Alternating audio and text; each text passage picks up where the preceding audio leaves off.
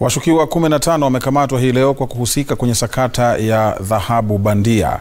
Kwa mujibu wa maofisa wa upelelezi ambao wamefanya uchunguzi kwenye nyumba moja eneo la Kileleshwa hapa Nairobi kwa zaidi ya mwezi mmoja, washukiwa hao walikuwa wanawalenga na kuwatapeli mabwenyenye kutoka mataifa ya kigeni.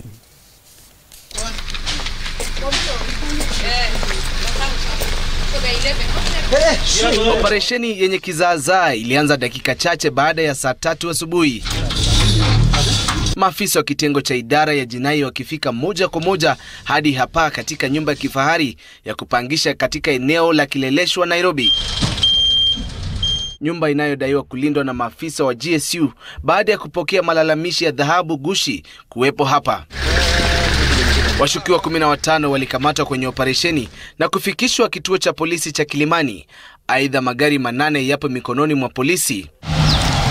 Afisa wa jinai wakieleza kuwa uchunguzi unaendeshwa zaidi kubaini raia hao ambao miongoni mwao ni wa kigeni. Kwa maelezo ya maafisa walioongoza operesheni hii, washukiwa na walaghai wanunuzi wa dhahabu walio ughaibuni kwa kuonyesha dhahabu halisi, kisha baada ya kupokea malipo, washukiwa wanaficha vyuma na simiti kwenye masanduku haya kisha kuweka dhahabu juu. Hatma ya operesheni kibaini wazi ongezeko la biashara ya magendo ya dhahabu bandia, swala ambalo mkurugenzi wa idara ya jinai George Kinoti anatoa tahadhari ya uangalifu mkubwa. Alphas Lagat, Runinga Citizen, Nairobi.